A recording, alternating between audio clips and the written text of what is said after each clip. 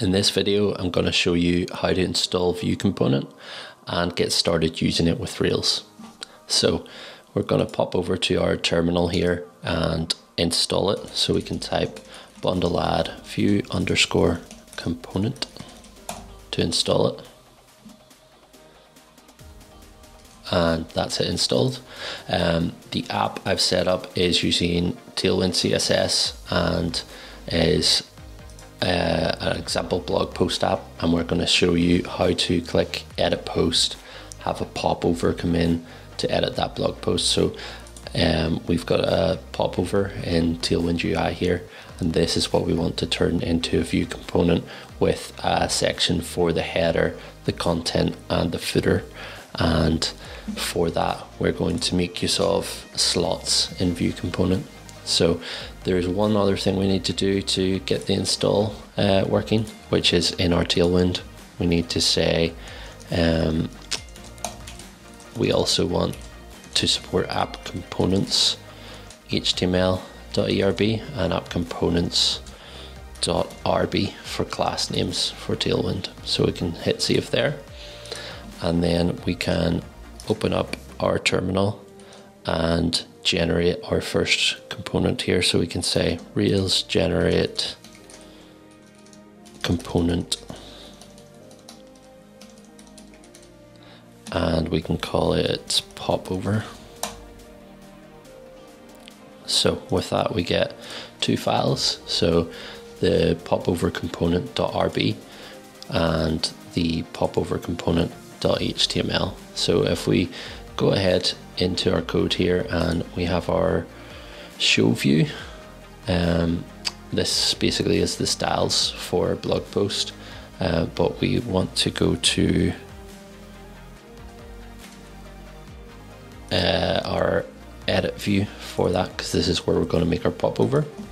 And the first thing we're going to do here is tell it to use a turbo frame. So we're going to say turbo frame tag popover, and this is basically going to allow us to load our content on top of our blog post rather than going to a completely new route. So turbo, I've a turbo hotwire modals tutorial which is really good at demonstrating this in more detail, and I will link to it in the description. We're going to take this turbo frame tag which is in our edit view, and we can just type the word edit, hit save, and we'll go to our application layout, and down at the bottom we'll just go in here and add turbo frame tag for popover that's empty. So if we hit save on this, then go to our show page where we have our edit link. So we have an edit post link, and what we can do here is say data turbo frame popover. And now if we go back to this post, refresh the page, click our edit post, you'll see down at the bottom we get this edit loading in, which is exactly what we want. It's loading on the same page rather than taking us away. So now what we need to do is make this styled like our popover. So in our Tailwind UI we can go up here and hit copy on this HTML, and that'll give us all of this Tailwind styled code. So go back and go into the edit view, and inside this turbo frame tag popover we can paste in this code and hit save. And now when we reload this page and hit edit post, you can see we get this popover, which is awesome. However, all of this HTML code is in our edit view, and if we want to reuse this in other places, we're going to be duplicating all of this code and all of these styles throughout our application, which is definitely not what we want. So instead what we want to do is take all of this code and cut that, and then we go to our popover component and we'll paste it in here and hit save, and then make our edit view load that. So if we come back and say render And how view component works is you take this class name, so popover component, called .new, and that's it. So now going back here, let's make sure it all still works. And now if we reload, you can see that still works. So what we want to do now is have the ability to pass in a title, a subtitle, the content for our edit post form, and then a footer where we can control buttons and things like that. So how we do that is in our popover component, the first thing we can do is create an initializer. So we can say initialize, and we can say title, and we'll not give a default value for that, so it's required. So if we take title and we set an instance variable for title, what I also like to do is create an adder reader in here for title, which means in the popover component view, we don't have to reference it as an instance variable. We can reference it without the @ symbol. So let's find this title wherever it is. So it's called new project in here, and we can then say give whatever title that we pass in. So we go back to our edit view. Now we can pass in here and say title is edit post. And now if we reload this and click edit, you can see our title gets passed into the component.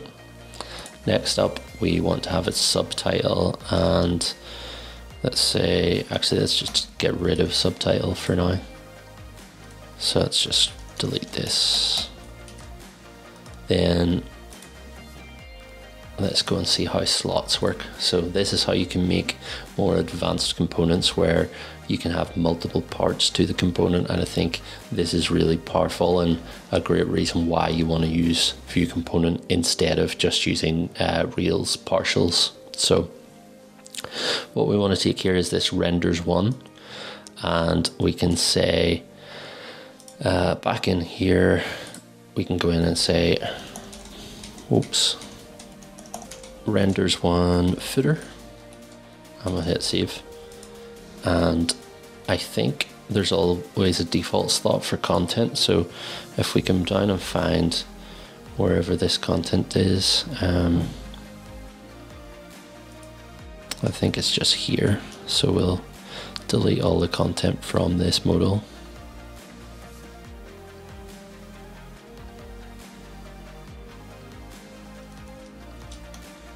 And then we'll just say like content. Come back and reload. So we can see contents in the right place. And what we actually want to do here is add a little bit of padding first. We'll say like padding 6, and then we want to say content. And as far as I believe, this is just the default slot and is built into view component. So if you aren't using slots, you'll still just use content here.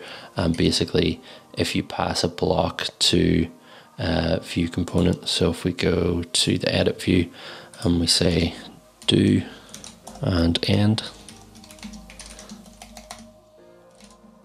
and then we say some content here,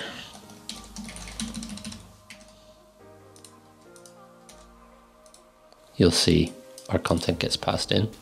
Now, what we actually want to do here is use slots. You do like labeled things. So we would say c.content and then pass another block. And this is how you use multiple slots. So let's say content in a slot, and reload, hit edit post. And now we've broken it, so I think maybe we do have to call our slot.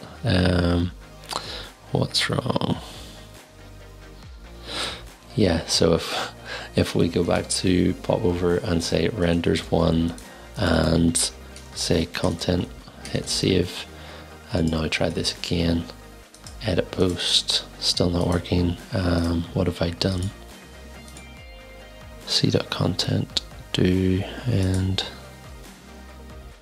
maybe we can't use content if we're using slots. Let's just call it body, and we'll say body in here as well.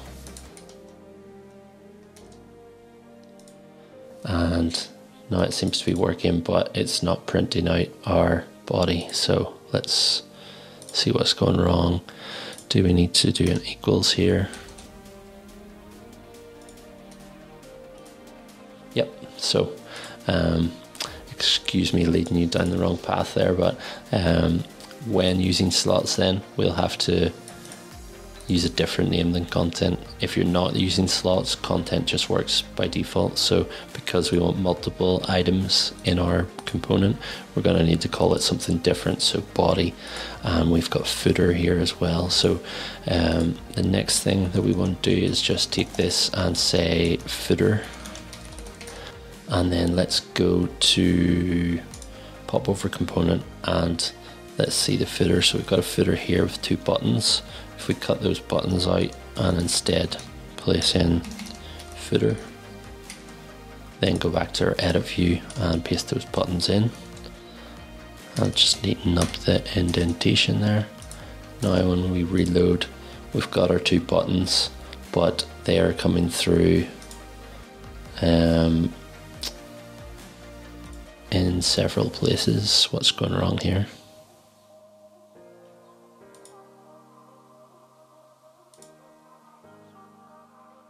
Oh, so we're using content. We need to change this over to body and reload, hit edit post, so we can see content in a slot here, and then we've got our footer content here. So this is what we want, and we go back to edit and change this to like save post,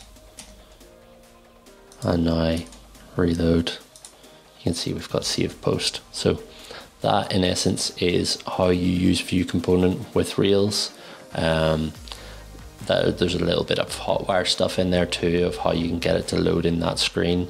And if you want to see how to save that content without reloading the page, go and check out my Hotwire modals video, which will be listed down below. And if you like this content, want to see more, please subscribe, and thank you.